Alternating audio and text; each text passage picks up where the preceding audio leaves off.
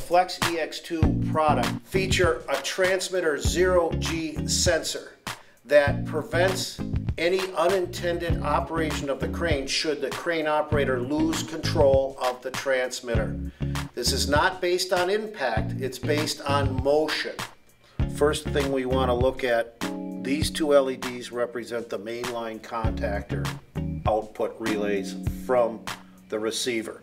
When these are red, that indicates the mainline contactor has been activated and crane is powered up.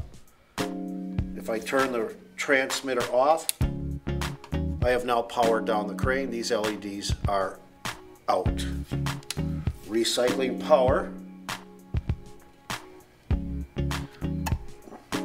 We're going to demonstrate the 0G detection. This is not drop detection, it's 0G detection. This does not register on impact. It's merely the loss of the sensor in the transmitter, the loss of it sensing gravity. So if I shake this hard enough, I have now activated the 0G sensor. There's been no impact to the transmitter, and now the main line has dropped out. To reactivate the main line, I have to go through the start sequence on the transmitter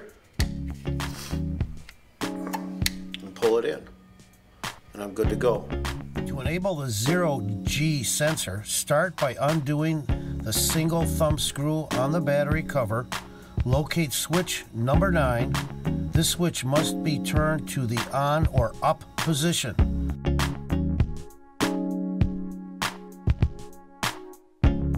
As you can see, the mainline contactor drops out well before the transmitter reaches the ground.